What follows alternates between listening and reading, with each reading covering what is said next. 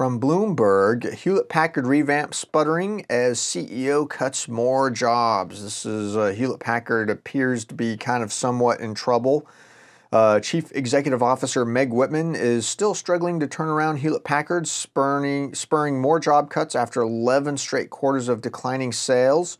Consumers are buying fewer personal computers and printers as they embrace smartphones and tablets, and companies are opting to use more software via the internet, or what I usually do when I don't buy a laptop, build their own machines.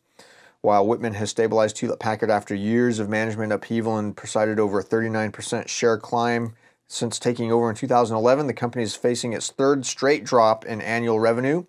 She's propping up profit by paying as many as 16,000 more employees on top of the 34,000 already announced. So bad things are happening over there. You know, they're having trouble kind of adjusting, much like, you know, Research in Motion with BlackBerry and Nokia and, you know, a bunch of companies. The computing landscape is swinging, you know, there are several large technology companies that are having trouble adjusting to that because it's a new business model, and you know, the old business models don't always apply, and they don't always catch on to the fact that it's a new business model and they need to change until it's way too late. And that's when we see companies get, you know, completely flounder and or get bought up by other companies or go out of business completely. So pretty interesting. We'll be keeping an eye on it.